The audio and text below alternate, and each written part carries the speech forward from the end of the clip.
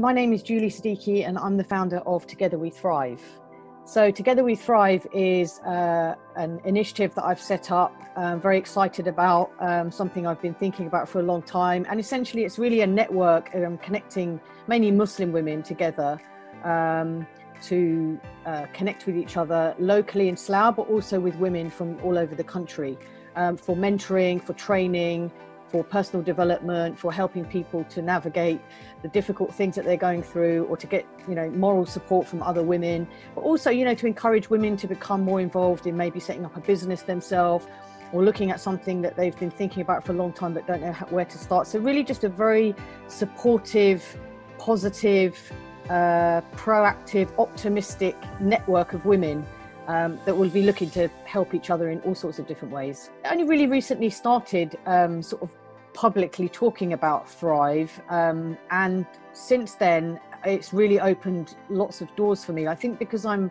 seeing it as a business, even though I don't see the women that I'm working with as customers as such, they're kind of more like sisters or friends or women that I'm connecting with. But I think if I see it as a business, it's opened doors for me. And certainly what I've really found very helpful already has been connecting with people who can make me think about, for example, a business plan, or make me think about how I look for the women that I'm supposed to be working with, and really kind of, niche down, really look at who I'm trying to target, because otherwise you tend to sort of think you can be all things to all people. So I think what I found really helpful is having people that can guide me in a more business kind of way. And then certainly, having a mentor or business mentor is very helpful, because they can just ask the questions that you're maybe not asking yourself, and also keep you on track. So I found all of that to be already very helpful. It's only really been a couple of months for me, but I think it's already been brilliant to sort of think of things in a slightly different way.